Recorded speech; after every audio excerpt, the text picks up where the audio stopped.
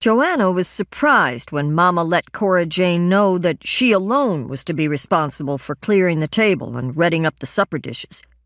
Meanwhile, Joanna managed to keep her composure until Dot took Eben outside to the barn. "You had no right to speak up like that, Cora Jane. What were you thinking, for pity's sake?" Cora Jane still sat at the table, leaning her head into her hands. "Now, girls," Mama said, getting up to look outside. "This'll never do. Let's make this a pleasant time." "Well, Eben's trouble." Cora Jane rose from her seat. "He is. You'll see." "Listen here, I'd never think of talking up to your beau like that." "Well, don't you think it's a good thing I did?" Joanna left the kitchen to go and sit where she and Eben had enjoyed a quiet and relaxed moment prior to supper, before Cora Jane came home.